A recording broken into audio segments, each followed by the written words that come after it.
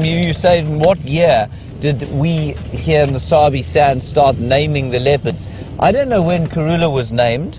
I imagine probably not too long after her birth. But basically, with the advent of tourism, leopards here started to be named because they started to be recognized. Now, leopard viewing in this area was pioneered by Mala Mala and by Londolozi.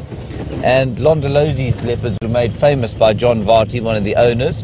And he habituated a leopard who is now known as the mother leopard, actually with Lex Hess, who's driving as a guide here at the moment. He's a private guide, and the two of them habituated the mother leopard, and they called her the mother, and then from there all of her offspring and her entire lineage was named, and that was in the sort of late 70s that they started doing that.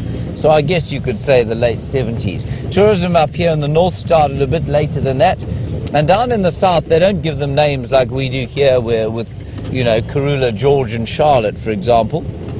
There they normally name them either after a piece of territory in which they live or after their spot patterns.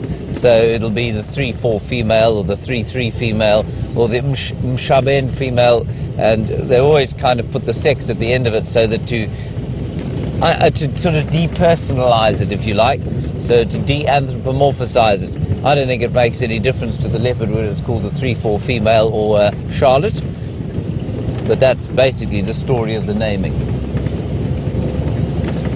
And I think certainly with the advent of media in these areas, so social media now, we know that instead of 1 or 2 documentary watchers or just a couple hundred documentary watchers, there are now thousands of people watching the fates of the animals of the Sabi Sand. They've all got Facebook pages, and there's a whole community of people around the world who've never been here and hopefully who will come here one day, following and enjoying and reveling in the lives of these wonderful animals.